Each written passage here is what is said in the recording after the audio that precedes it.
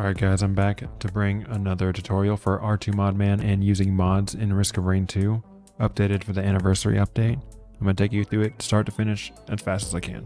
So first thing you want to do is go to thunderstore.io, which is the website for mods for Risk of Rain 2. I've gone here, and the thing you're going to want to download is R2ModMan. That is an application that will manage the mods for you. So let's click that. If it's not pinned, just search for it, R2ModMan. And right now we're going to click manual download, and we're going to download the file.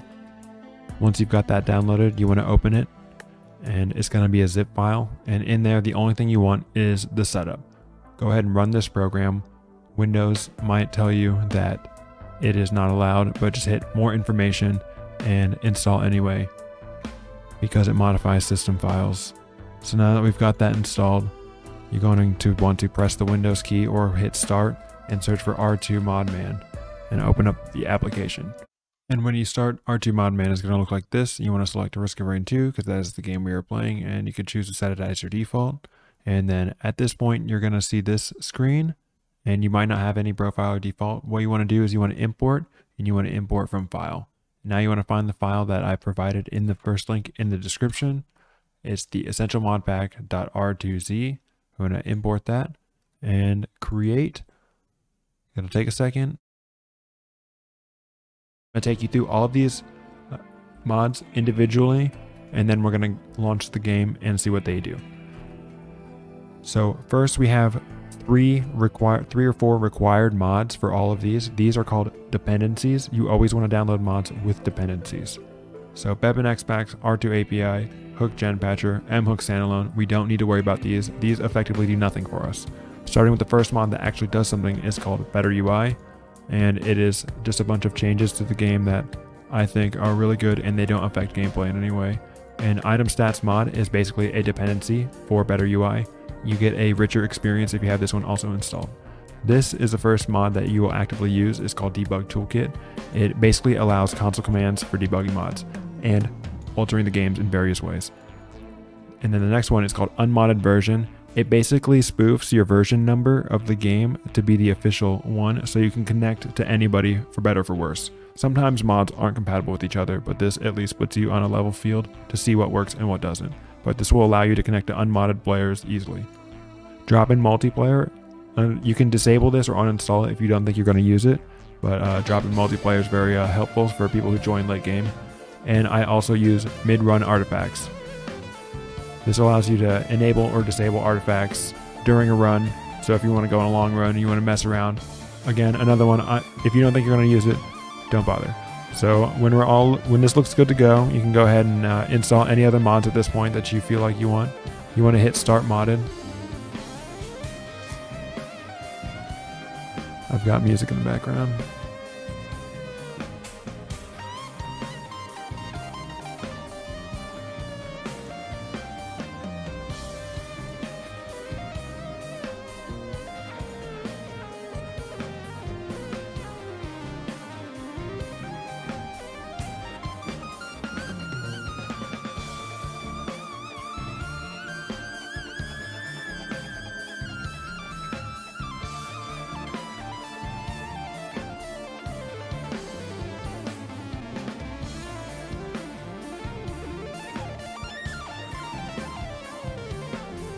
Alright, now that we're in game, I'm going to run you through a couple of the mods and show you what everything does.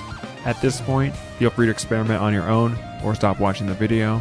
But if you want to understand better what each mod does, I'm going to take you into a run and we're going to see.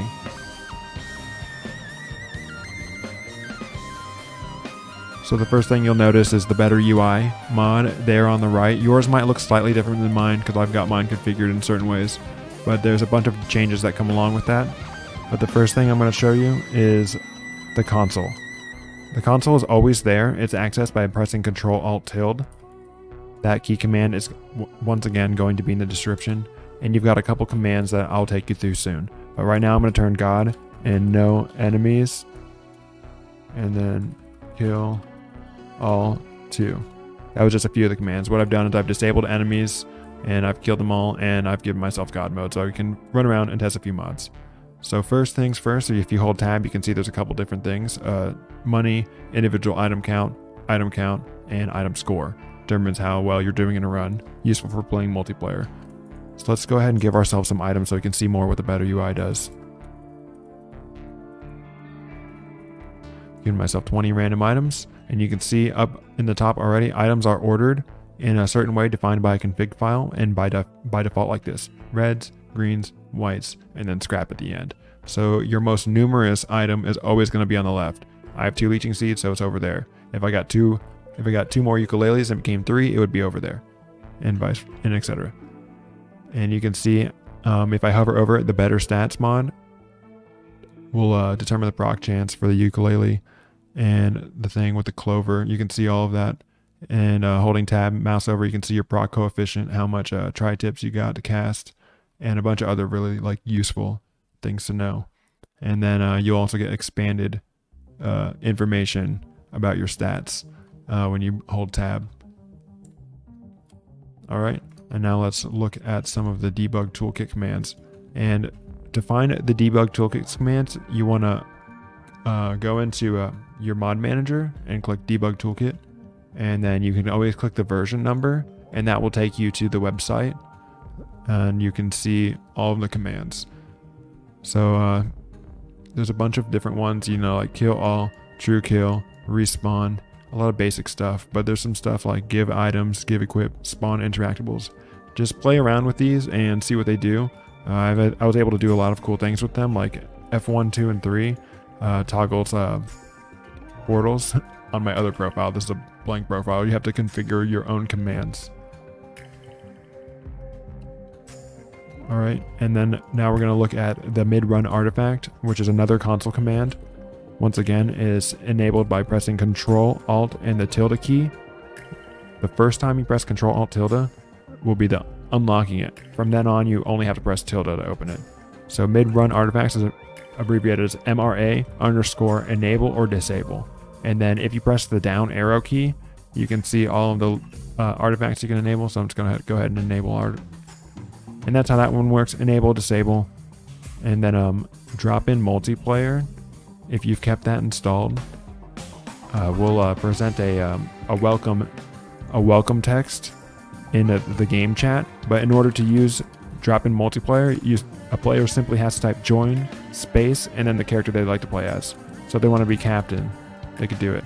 I have it set up so that you can't change your character while you're playing, to keep it more vanilla experience and to prevent abuse.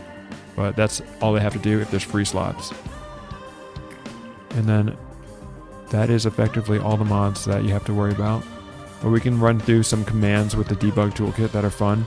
You can do spawn_interactable, and if you ever played Minecraft with commands, it's kind of similar. You just type out the command, and then you just press the down arrow key to get a selection of all these different things you can do. You can spawn a bunch of crazy stuff.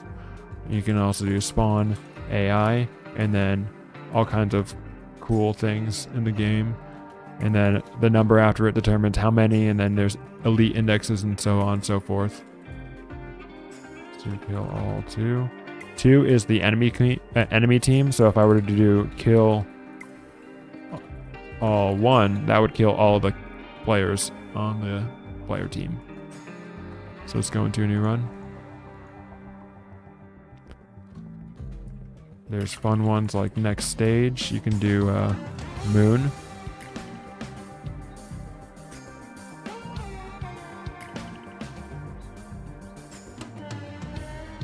And this is a fun treat for after the anniversary update. If you go to next stage moon, it's always fun to see people's reactions when you take them in here in multiplayer. And they're like, wait, what is this? Expecting to go to the new moon, but it's still in the game and it still functions pretty well. So it's a fun thing to do. You can do spawn as, we can do acrid because it's always the first that pops up. And you can change players. Turn on God mode so I don't die. And this works for other players too. Every player will have a number associated with them. So you can hit list player and you can see number space 0 is Dalton. And so any subsequent multiplayer players will be 1, 2, 3, etc. So you can do spawn as, say you wanted your friend in the game, spawn as acrid 1, And see, it says specified player does not exist because I'm not playing multiplayer, but you get the idea. You can spawn them as Acrid. And there's all kinds of fun things you can do. You can, whoops, that's just Artificer. I was trying to find an enemy to turn into. It's just Artificer. Aurelionite, you can play as Aurelionite and understand like more better how their skills work.